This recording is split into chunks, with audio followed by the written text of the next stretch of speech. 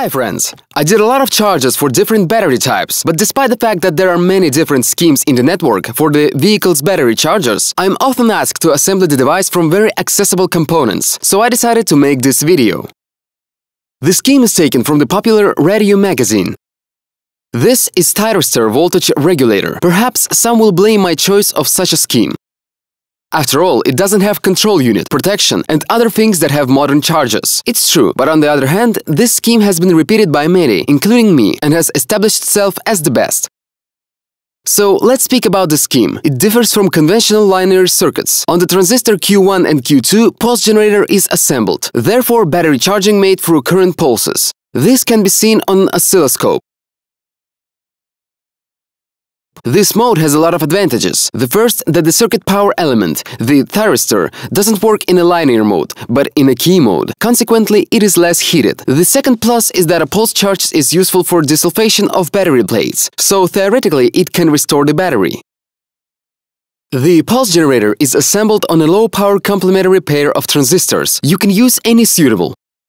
The output current reaches up to 10 amperes. Therefore, it is possible to effectively charge the batteries with a capacity of up to 100 ampere per hour. Rectifier diode's current must be at least 15 to 20 amperes. I used ready bridge for 30 amperes. AC step-down transformer must give at least 15 or 16 volts voltage and corresponding current. It is important to remember that the effective charge current for lead-acid car battery is 1/10 of the battery capacity. For example, for the battery of 60 amps, our current should be about 6 amperes. I used ready-made transformer from UPS. I was lucky that the coils were copper, not aluminium, as in cheap UPS. Among old components, I found only one thyristor, but it doesn't work. Theoretically, it is possible to collect analog of thyristor according to this scheme. But I decided to use a transistor MGE 13009 and all works fine. PCB is quite compact. You can download it via the link below the video.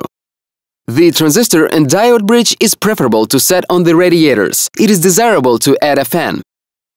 I used arrow instruments. Ammeter scale is for 1 ampere, but I added a shunt to show up to 10 amperes. Voltmeter scale is 15 volts. Later, I will gather all of this into the casing from the computer power supply. Let's check how it works. First, look at the output voltage range. As you can see, the voltage adjustment begins from 0. So, we should turn on the charger to the network and turn the variable resistor to get the output of 13.4 volts.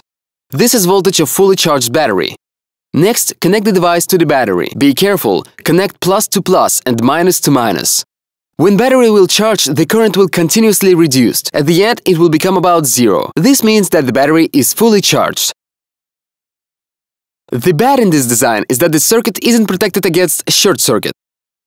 The situation can be saved only by fuse. Also, there is no protection against reverse polarity, but all this can be added. Links to ready chargers also are under the video. Thanks for watching. If you like the video, don't forget thumbs up and share with friends. With you was Akakasyan.